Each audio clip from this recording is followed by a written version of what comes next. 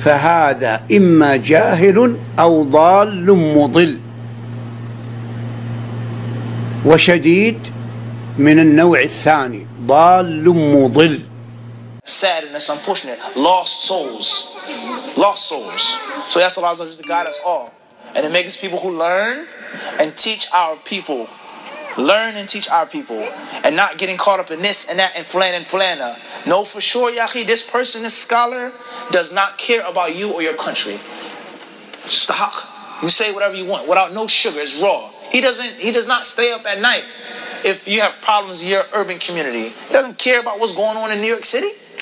So why are you so concerned and caught up and obsessed what goes on in Jordan or Egypt or Saudi or Yemen? That doesn't make any sense. He is not missing his morning tea and breakfast because of the major social ills in Bed-Stuy, New York. Know that for sure. He does not miss his coffee and dates because of single-parent homes and crack babies. This is a reality. This is not a joke. This is real. So if that's the case, then how can you spend all of your time, your energy, and your effort on overseas in the Middle East and neglect the real problems in your community that are dead smack in your face? May Allah help us all. آمين.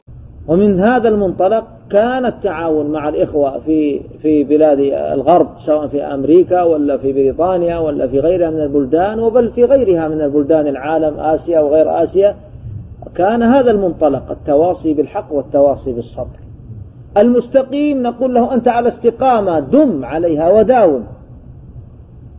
والذي خرج نقول انتبه، أنت خرجت لابد ترجع، هذا خطأ. فإن لم ترجع أنت الذي تلوم نفسك وأنت الملام. أعطيتم بعض المشايخ ظهوركم الذين هم من أنصح الناس لكم، وقد نصحوكم ديانة ما بينكم وبينهم مال ولا درهم، صحيح؟ لله. أنتم جئتموهم لله فأعطوكم ما يرضونه لأنفسهم ديانة ولكم. يعني ليس بين المشايخ وبين إخواننا هناك سبب ولا نسب، لا بينهم سبب المال والدنيا ولا نسب، إنما نسب السنة والعلم. هذا النسب. السلفيون في أمريكا مثل السلفيون في سيبيريا، مثل المسلمون والسلفيون في نيجيريا، ومثلها في غانا، ومثلها في قوقاز، كلهم واحد. ما ننصح لكم في أمريكا هو الذي نصحنا قبل أيام لإخوة من هولندا، وهو الذي نصحناه إخوة من طاجكستان، وهو الذي نصحنا إخوة من أوزبكستان. هو ما نختلف، لأن هذا دين. هؤلاء المشايخ الذين ينصحون لكم وكانوا يحرصون عليكم ما يريدون منكم جزاء ولا شكورا، يريدون لكم ولأهليكم في ذاك البلد أن تستقيم الأمور على السنة وتمشي الأمور على الصواب. If it wasn't for your ibadah, Allah won't concern Himself with you. Allah won't help you. Allah will leave you to yourself. You don't concern yourself with your ibadah. You don't protect your God. You guard your tongue, guard your private parts, guard your eyes, your hearing, your seeing, your sight, your mouth, your belly. What it contains, Allah will leave you to yourself if you don't call upon Allah. Ulama remind us of this, and they fear Allah the most. But yet we have some despicable people, after even graduating from the ulama, so ungrateful to the people who taught them, so ungrateful and deluded by their status. Yes, those who went to America, and they're deluded by their status, saying that, oh, we don't need scholars anymore. We are living our own life. We have our own context. We don't need ulama. And one of them, despicable, he said something which is evil, Allah. He said about the ulama, they're too busy eating dates, drinking coffee and eating dates to think about our problems. Ya Jahil, Ya Rajul, Allah yahdik. Ulama are too busy. When they're teaching you to connect yourself with Allah, to remember Allah, to worship Allah, what is that doing to your society? And the other one said, Usul al-Thalatha, These people are too busy with Tawheed, too busy thinking that Usul al-Thalatha, Kitab al-Tawheed, or he said Usul al-Thalatha only, that this will solve society ills, society problems. If Tawheed is not going to solve it, Ya Abdullah, what is? You think that society ills is going to be solved by you being intellectual and you looking, and you have to start with Tawheed. Whatever you need Tawheed. You need ikhlas in everything. That means you haven't understood Tawheed. You haven't understood Usul al-Thalatha. To know the reality of Usul al-Thalatha. To know the reality of Kitab al-Tawheed. Of course it will change society. What did the old Anbiya call to? If it wasn't Tawheed, to begin with, what did Prophet send Mu'adh radiallahu to do? إنك ذاهب إلى الكتاب فليكن أول ما تدعوهم إليه شهادة لا إله إلا الله وفي رواية أن يوحدوا الله. Tawheed. If Tawheed is not going to rectify the people, what is? Allah yahdik. And that's how you speak about the ulama. It shows the shallowness of your da'wah. And when you look at their marks, they go more and more astray. And they start saying, well, in reality, we've got scholars here. Scholars of our own color. What is this? Racism is two ways. It's not just one way. If we look down on a black person, it's wrong. If you look down on a white person, or any of our color person, it's wrong. What do you mean? We've got scholars of our own color. Yani coming to teach us. You will only accept scholars from your own color? What do you mean we've got scholars of our own color? Islam is for all, ya akhi. Sheikh Muhammad Aman Al-Jami rahimahullah from Ethiopia. He was black. We take from him. Maybe scholars of our own color. We take from all colors, ya akhi. If he's alim and he's upon sunnah, upon tawheed, we take from him. Sheikh Hamad Al-Ansari, coming all the way from Mali. He's black. And there are scholars who are white. It's not the issue of color, ya Allah yahdik. Don't bring issue of color into it. That's Nation of Islam thinking, Nation of Kufr thinking. Where they say white man with blue eyes, this is devil. And they used to use that verse in the Quran. يَوْمَ نَحْشُرُهُمْ زُرُقًا. That day we will gather them blue-eyed, meaning that the white man is devil. And Yawm al-Qiyamah, they're the ones going to the hellfire. No, it's not like that. Go and see the seerah of Rasulullah sallallahu alaihi wasallam. It was never about color. It was about deen. It was about usul. It was about tawheed. It was about ikhlas. It was about the sunnah. So there are scholars from all colors, walillahi alhamd. Scholar from Mauritania, Sheikh Muhammad Amin al-Shinqiti, Sahib Ad-Da'watus al-Bayan. Sheikh Hamad al-Ansari, the teacher of teachers, who taught Sheikh Abbad, taught Sheikh Ubaid, taught the scholars of Ahlul Sunnah. And you speak down on them. You speak down on those who don't have color. The same, we're going to have scholars of our own color, or our own kind. What's this? Sheikh Ali Nasr al-Faqih, he said, when he replied to that same da'wah, that one, the Asian one, what's his name? I can't remember his name. The same da'wah that he was saying. He got masters from Jamia Islamiyah. The same da'wah of Jahiliyyah. That's Jahiliyyah.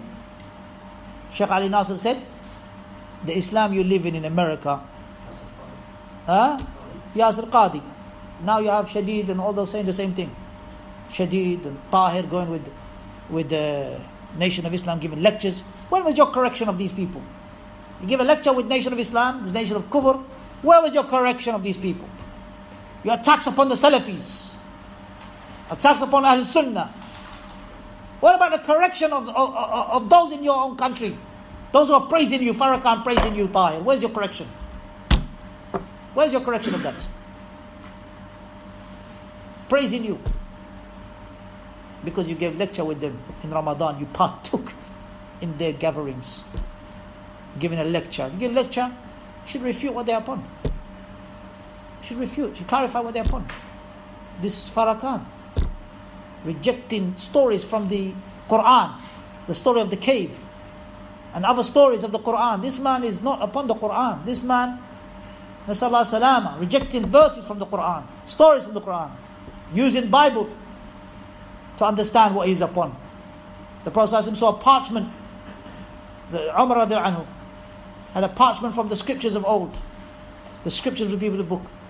The Prophet said to him, are you in doubt, O Umar? if Musa was alive, ما وسعه إلا اتباعي, it would not be long before he followed me.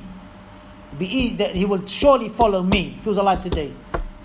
We don't look at the quoting, looking as if they are the ones that are upon guidance. Sallallahu Alaihi Wasallam. So Allah, may Allah protect us, because there is a wave coming, and they're getting bolder and bolder in attacking the scholars and in attacking this blessed methodology of Tawheed, of al-Ikhlas, of Ibadah. This is what rectifies.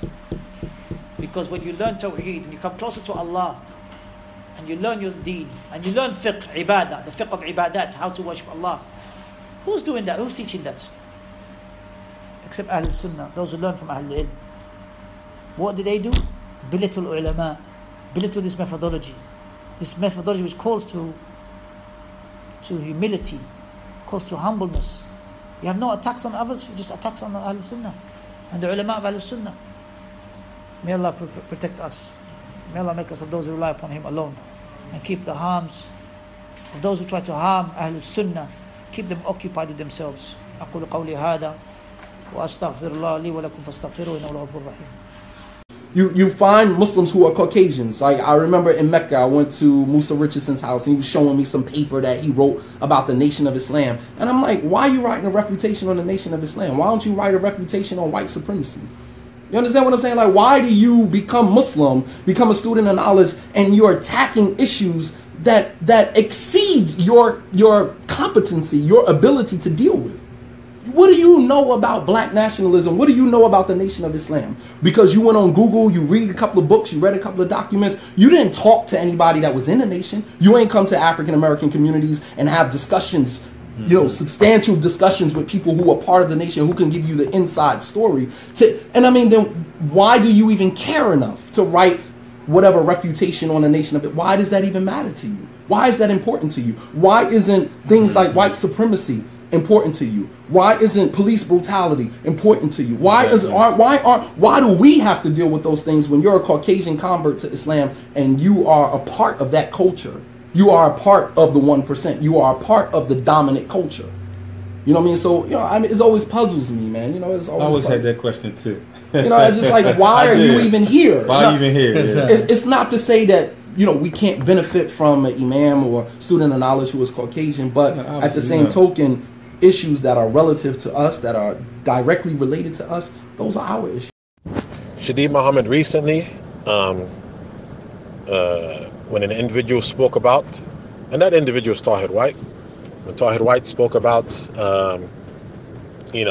scholars and the fact that we need to acknowledge the scholarship of our own, and Tahir Wyatt wasn't talking about blacks, he was talking about Americans who've gone abroad to study, American students of knowledge gone abroad to study, and the likes. We need to acknowledge their scholarship and the likes of that. Anyway, when that came out, Shadeed Muhammad retweeted, and he promoted it, and he said, when we, and I'm paraphrasing because I don't remember the exact statement, but when we continue to see scholars through the eyes of individuals who don't look like us, meaning black, Shadeed Muhammad, my dear brothers, is calling to racism and bigotry in Islam. He's calling to that. Because somebody might say, okay, if he's saying that the black people need to do, the black Muslims need to do more and be more established, we don't have any problems with that. But when he starts saying statements like, when we continue to view scholars from the eyeglasses or the spectacles of individuals who do not look like us, this is a problem, my dear brothers. This is a problem. This is bigotry in Islam. This is racism in Islam. Because you're starting to say that we should be the ones, the black Americans, the black American Muslims should be the ones to acknowledge our scholars, not the scholars, of Saudi Arabia. This is racism in Islam. Okay, so Shadeed Muhammad, and I'm sure Allah knows best that you brothers would not go to a lecture by Farrakhan. I'm sure, I believe that you brothers will not go to lecture by Farrakhan. Likewise, I believe that recently, let's say the last year or two, that you brothers would also not go to a lecture by Shadeed, because you see that what he's calling to is foreign. him doing television shows and social media with women, with makeup. This is all, brothers, we know that this is haram. We know that this is haram. This is not pleasing to Allah nor His Messenger. As Allah Azza wa Jalla says, وَلَا تَبَرُّجْ الْجَاهِلِيَّةِ الْأُولَى. Allah says the women should not display themselves like the times of ignorance. Shadeed Muhammad doing television shows with women who are exposed with makeup and hair and lipstick and jewelry, right? And him retweeting these type of women, and the pictures are on his website, and the flyers, the lectures with flyers with these women on their websites, makeup and jewelry and lipstick. This is evil, my dear brothers. So I would like to believe that you guys wouldn't go to a lecture of Shadeed Muhammad. Okay, now let's take it back to the principle that we first said. An individual is upon the religion of his companions. Okay, an individual is upon the religion of his companions. Shadeed praises, promotes, and defends Tahir Wyatt.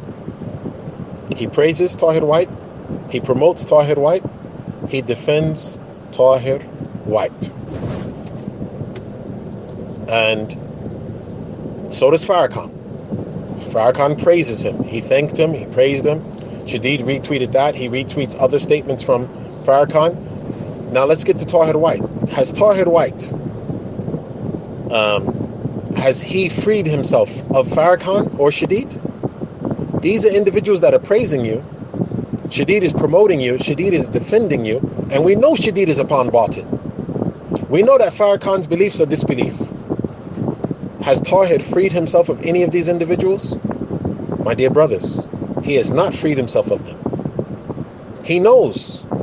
Now you can't say, but what? These are from the foundations of our religion. Tahir knows that which Shadeed upon it, I believe, let's say we know that which Shadeed upon is evil. And we know that which Farrakhan is upon is disbelief. Tahir doesn't know it. People are joining them together. Shadeed, Tahir, people are joining them together.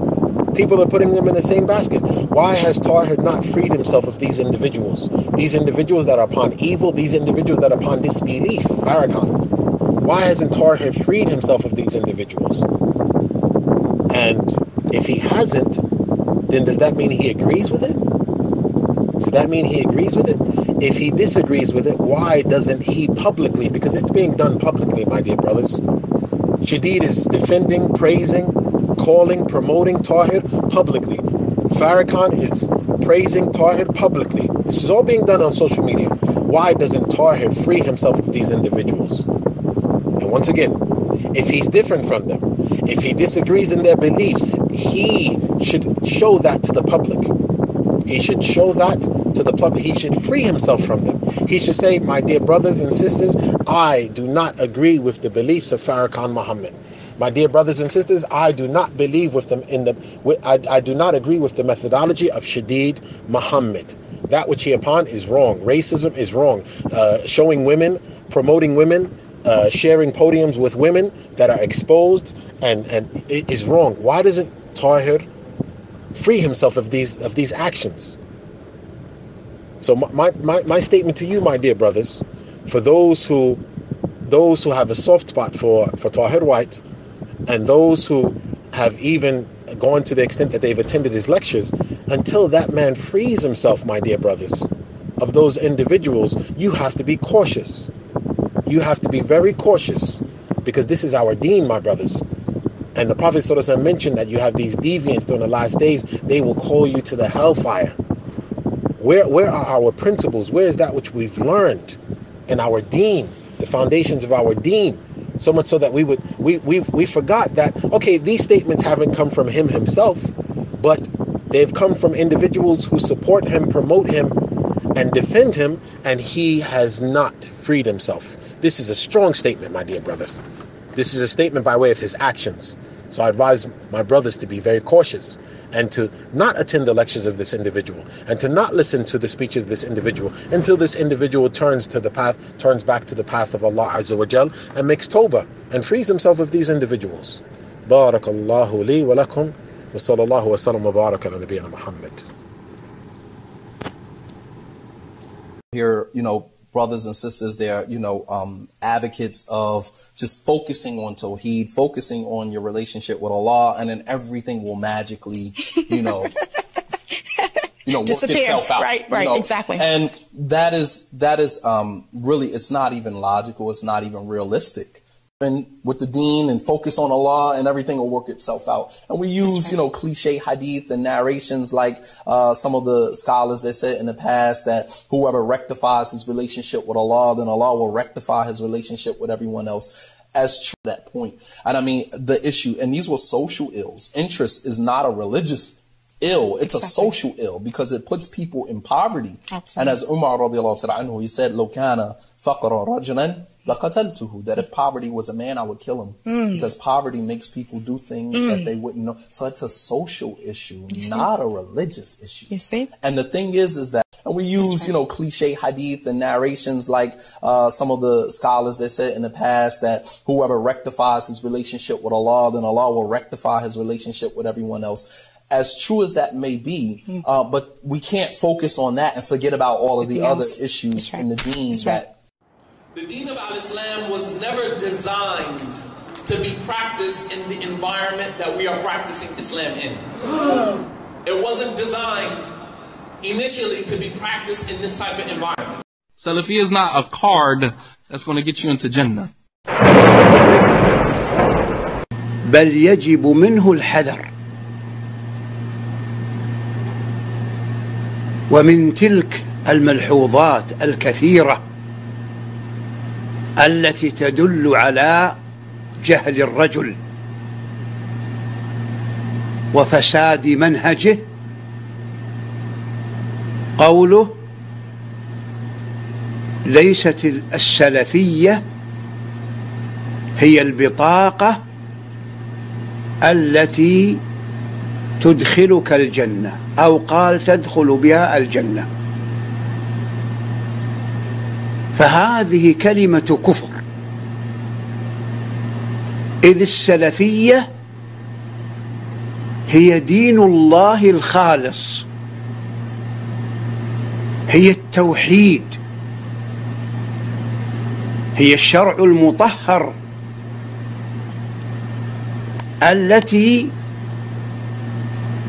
هي الشرع المطهر الذي بعث الله به جميع النبيين والمرسلين